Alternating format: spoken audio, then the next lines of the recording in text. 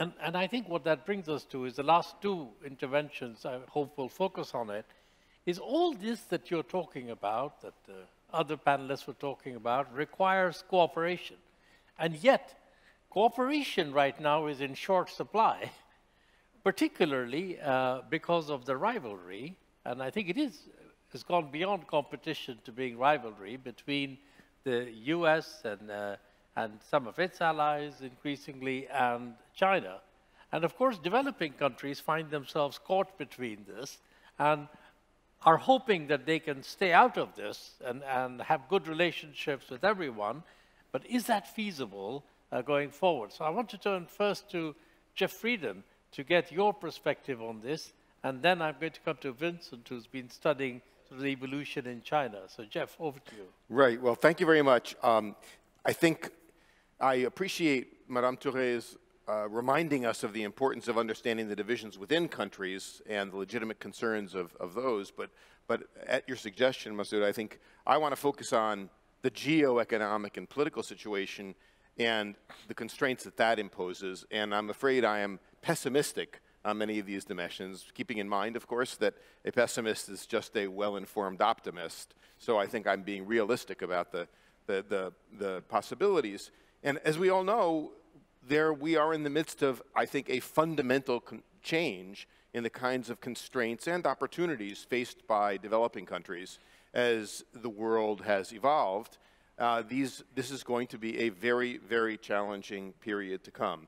The last couple of decades, we've gotten used to cheap money in plentiful quantities with the search for yield and very low interest rates, negative real interest rates, very high commodity prices in general with some commodity booms in the period, and relatively open trade. And I guess I would just point out that all of those are changing. We confront a sustained period of high interest rates and of economic and financial conditions that are drawing capital back to the developed world, out of the developing world. There is a global growth slowdown, including in China, which I think portends generally weaker commodity prices throughout the world. There are, perhaps most important, greater and greater limits on trade coming from the OECD, from the developed countries, traditional protectionism, but more important now, concern about the domestic production of essential commodities, of essential goods, whether out of the pandemic or out of national security considerations. There are greater limits associated with climate policy, with border adjustment mechanisms being designed in country after country that will be serious constraints on the developing world's ability to access the markets of the developed world. There is the increasing likelihood and reality of tying trade more and more to human rights, labor rights, democracy, and climate policy, all of which, again, are constraints being imposed by the developed world. And that doesn't even mention, with due respect, the continuing American campaign to destroy the WTO. So all of this, I think, portends much more difficult access to OECD markets on the part of developing countries, and often access which often is and will continue to be contingent on satisfying some quite stringent economic and political requirements that will be politically very difficult and economically very difficult for many poor countries around the world. So are there alternatives? Well, there's China with the Belt and Road Initiative, with the Chinese development banks and development projects. But as was pointed out, China is in many ways still a developing country, a very, very large developing country. But I think many are finding that, as is true of virtually all of these relationships, money comes with strings attached. It's not free money. Chinese contractors, technology, workers, and geopolitical strings as well in terms of policy towards Taiwan. And more importantly, I think that the ability of China to stand as a true replacement for or alternative to the OECD is strictly limited simply by the level of development in China and the size of the Chinese economy. So there are some opportunities there, but in no way can China be seen as a replacement to the OECD in supplying capital technology markets for the development process. The Russian axis, which sometimes is pointed at as an alternative, I think is increasingly disappearing into the horizon as the Russian government gallops down the path to making Russia a pariah state. This is essentially, I think, going to continue and deepen as the conflict with the West turns into a new Cold War.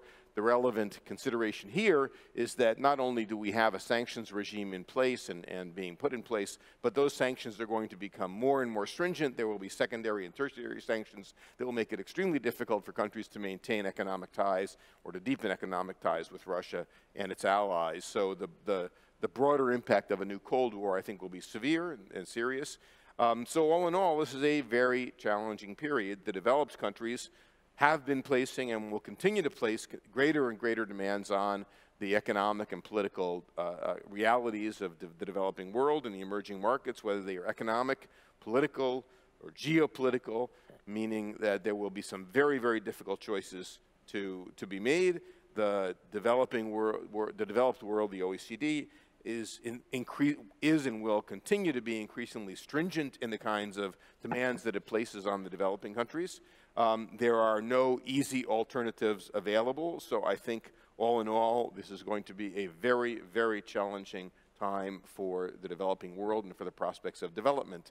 I should say that I appreciate the kinds of alternatives or mechanism design issues that have been discussed here, but as Masoud I think alluded to, the willingness and ability to design and implement those changes depends on the underlying domestic political and geopolitical realities, especially in the OECD, and I am pessimistic about the possibility of moving fast in that direction. I think we have to be realistic about what is reasonable to expect given the very, very difficult domestic political circumstances that we haven't really talked about within many of the developed countries. And in that context, I think that realism would be a better state of mind in thinking about the way forward, and the realities are extremely challenging on every dimension.